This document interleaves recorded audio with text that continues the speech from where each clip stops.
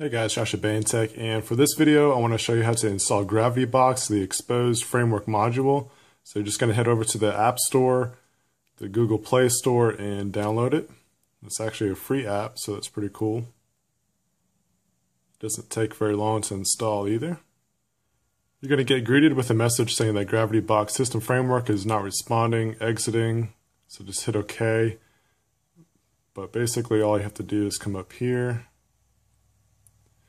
and check it off, and that will activate it, but we'll have to do a reboot, so I'll be right back with you. So we're all rebooted back, so we can just go right into our app drawer and select GravityBox, and this is where you're going to make all your tweaks and all your mods that you want to do. So just take a look at it when you get it installed. I'll go ahead and do an example for you of how you get it going. Okay, so for example, let's try out a tweak just to give you an example of how it works. And definitely be looking in the future and subscribe to this channel if you haven't already. I'm going to be doing a lot more videos on Xposed Framework. I actually got a series going on, at least one Xposed Framework series going every week. So let's do power tweaks. And there's some pretty cool ones in here, but I'm just going to do one for now. And let's do the screen record and power menu. Now what's neat about GravityBox is that a lot of the tweaks you don't have to reboot to activate it. So let's see.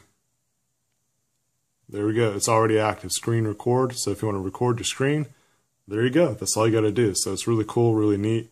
So just to recap a couple things about GravityBox is one, that you're going to have Xposed Framework installed before you even get to even using GravityBox. And I'll have a link in the description of how to do that.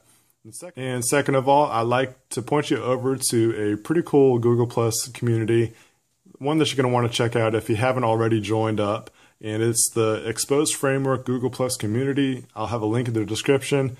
Great bunch of people that just want to mod, hack, and help out other people that are interested in Xposed Framework. Alright guys, thanks for watching. I really appreciate it, and if you thought that this video was helpful to you, please give a nice thumbs up. And if you haven't subscribed yet, please do so you can see more videos like this.